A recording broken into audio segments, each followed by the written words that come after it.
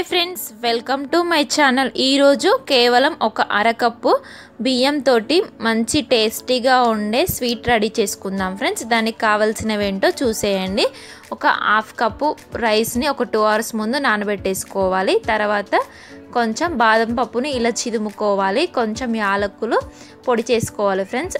Half cup బెల్లం తీసుకోవాలి. ఇప్పుడు రైస్ని 2 గంటల ముందు నానబెట్టేసుకున్నాం కదా, ఇవి వాష్ చేసుకొని వాటర్ పారబోసుకోవాలి. తర్వాత ఒక మిక్సీ జార్ తీసుకొని ఆ మిక్సీ జార్లో ఈ బియ్యం మొత్తం వేసేసుకోవాలి ఫ్రెండ్స్, వాటర్ లేకుండా. చూసారు కదా, ఇక్కడ నేను బియ్యం మొత్తం వేసేస్తున్నాను. బియ్యం వేసేసిన తర్వాత దీంట్లో మనం తీసుకున్న బెల్లం తురుమును కూడా యాడ్ చేసుకోవాలి. బెల్లంని ఇలా చిన్న చిన్నగా తురుముకోవాలి. అప్పుడైతేనే మనకి మిక్సీ పట్టడానికి ఈజీగా ఉంటుంది.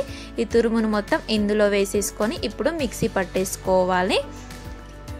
చూసారు కదా, ఇక్కడ నేను మిక్సీ పట్టేసుకున్నాను. ఈ విధంగా వచ్చేస్తుంది. ఫస్ట్ మిక్సీ పట్టుకున్నప్పుడు వాటర్ యాడ్ చేయకూడదు ఫ్రెండ్స్.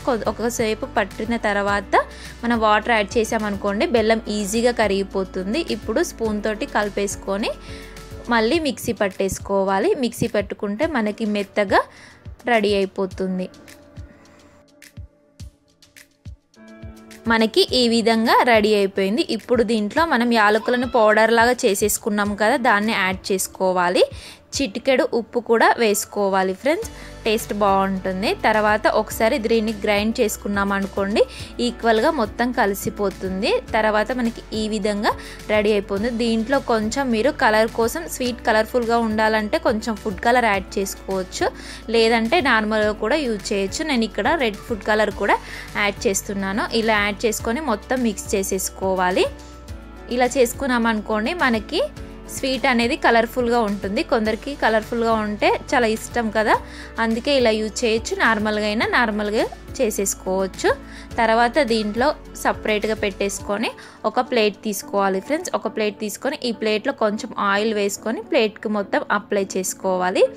ఈ విధంగా నెయ్యినైనా ఆయిల్ అయినా వేసుకోవచ్చు ఫ్రెండ్స్. ఇక్కడ నేను నెయ్యిని వేసుకున్నాను, ఆయిల్ అయినా పర్లేదు. నెయ్యిని వేసేసుకొని ఇప్పుడు ఈ రెడీ చేసిన మిశ్రమాన్ని మొత్తం ఇందులో వేసేసుకోవాలి. ఇలా వేసుకొని మనం డ్రై ఫ్రూట్స్ మెత్తగా దంచుకున్నాం కదా, దానిని ఇందులో వేసుకోవాలి. నేను ఇక్కడ ఓన్లీ బాదం పప్పు మాత్రమే వేసుకుంటున్నాను. మీ దగ్గర నువ్వులు ఉంటాయి కదా ఫ్రెండ్స్, నువ్వులు కూడా యాడ్ చేసేసుకోవచ్చు, చాలా బాగుంటుంది. ఇక్కడ నేను బాదం పప్పు చూస్ చేసుకొని దాన్ని ఇలా ముక్కలు ముక్కలుగా చేసుకొని వేసుకుంటున్నాను. పిల్లలు కూడా చాలా ఇష్టంగా తింటారు ఇలా అయితే. తర్వాత దీనిని ఇలా పక్కన పెట్టేసిన తర్వాత స్టవ్ ఆన్ చేసుకొని స్టవ్ పై ఒక మందపాటి గిన్నె పెట్టేసుకోవాలి ఫ్రెండ్స్. దాంట్లో ఈ స్టాండ్ పెట్టాలి.